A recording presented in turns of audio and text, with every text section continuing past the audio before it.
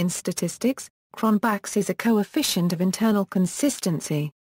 It is commonly used as an estimate of the reliability of a psychometric test for a sample of examinees. It was first named alpha by Lee Cronbach in 1951, as he had intended to continue with further coefficients. The measure can be viewed as an extension of the Kuder Richardson Formula 20, which is an equivalent measure for dichotomous items. Alpha is not robust against missing data. Several other Greek letters have been used by later researchers to designate other measures used in a similar context. Somewhat related is the average variance extracted. This article discusses the use of in psychology, but Cronbach's alpha statistic is widely used in the social sciences, business, nursing, and other disciplines. The term item is used throughout this article, but items could be anything questions, raters, indicators of which one might ask to what extent they measure the same thing. Items that are manipulated are commonly referred to as variables.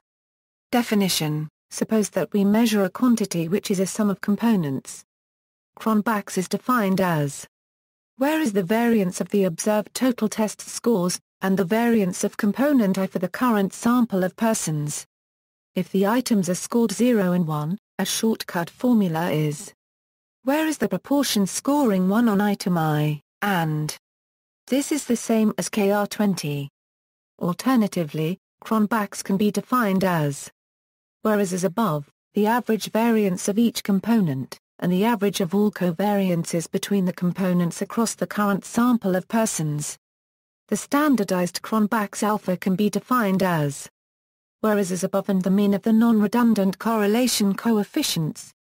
Cronbach's is related conceptually to the Spearman-Brown prediction formula.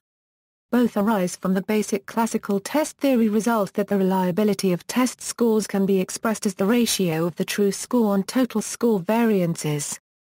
The theoretical value of alpha varies from 0 to 1, since it is the ratio of two variances.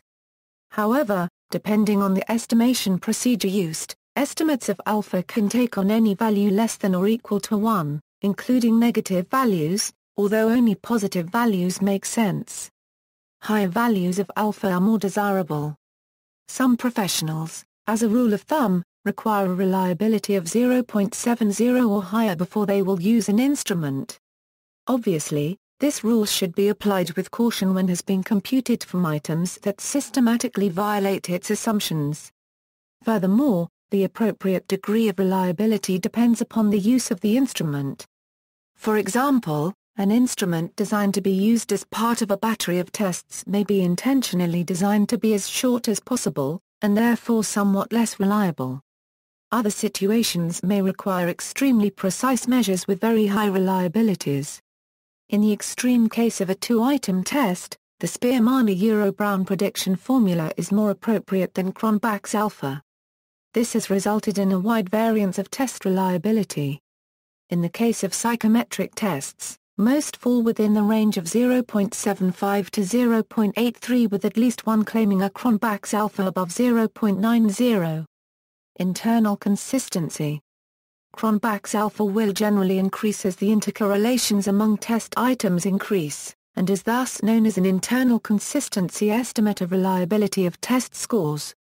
Because intercorrelations among test items are maximized when all items measure the same construct, Cronbach's alpha is widely believed to indirectly indicate the degree to which a set of items measures a single unidimensional latent construct. However, the average intercorrelation among test items is affected by skew just like any other average.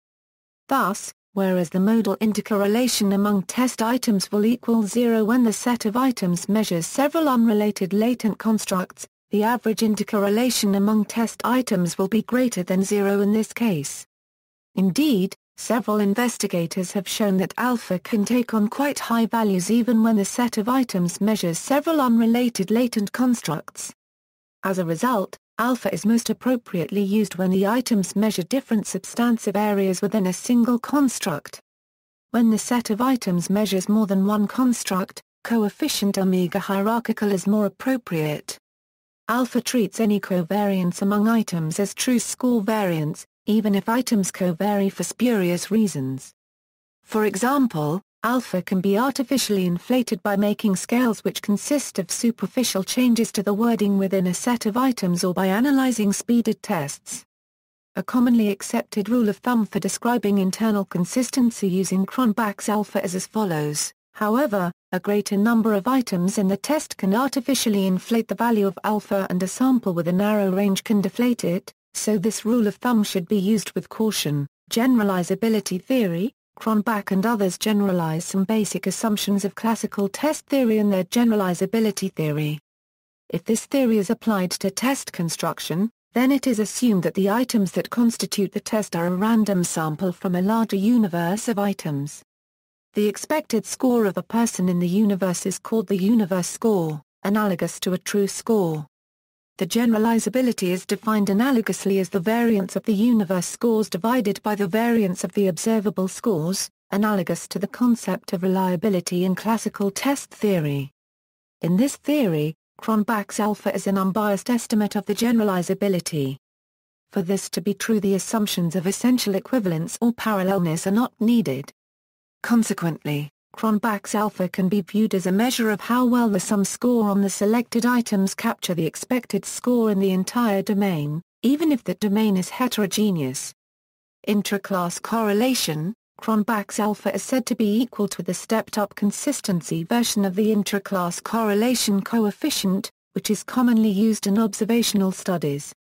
But this is only conditionally true.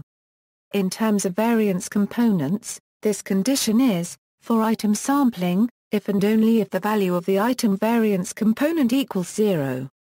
If this variance component is negative, alpha will underestimate the stepped-up intra-class correlation coefficient.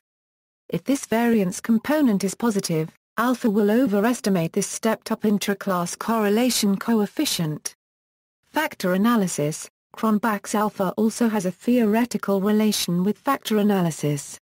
As shown by Zinberg, Revel, Yovel and Lee, alpha may be expressed as a function of the parameters of the hierarchical factor analysis model, which allows for a general factor that is common to all of the items of a measure in addition to group factors that are common to some but not all of the items of a measure.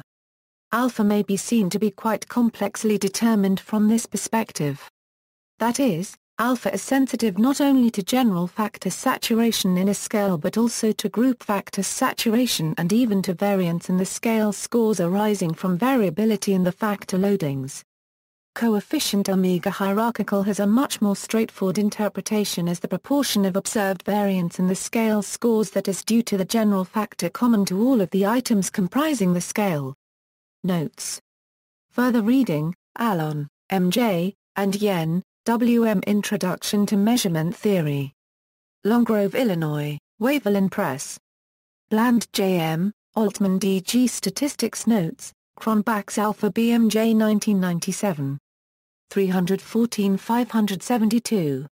Bonnet, D.G. Sample size requirements for testing and estimating coefficient alpha. Journal of Educational and Behavioral Statistics 27, 335-340.